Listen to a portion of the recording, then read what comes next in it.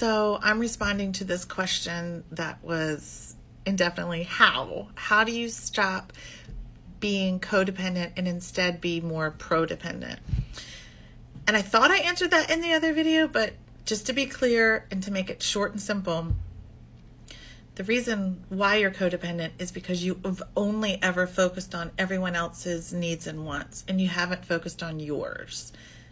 That's how you stop. You start paying attention to what you like, to what sparks joy in you. You start saying yes to those things and no to everybody else. Okay?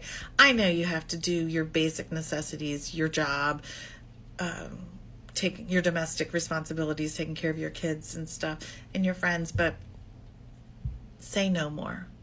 Say no more often. Okay? And start saying yes to you and what you like and what you want. And stop, for the love of God, ruminating in your mind and going over conversations over and over again and thoughts that and interactions with other people and or interactions that might be coming up that you're worried about. Just stop ruminating. You're making up a story in your head that you don't know is true. So stop that. Stop stressing and fall in love with yourself.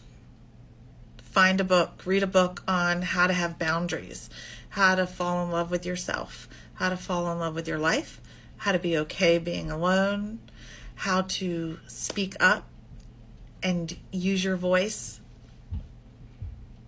Stop being codependent. Be pro-dependent, meaning you want to be with them. You don't need to be with them. Okay, you can do this.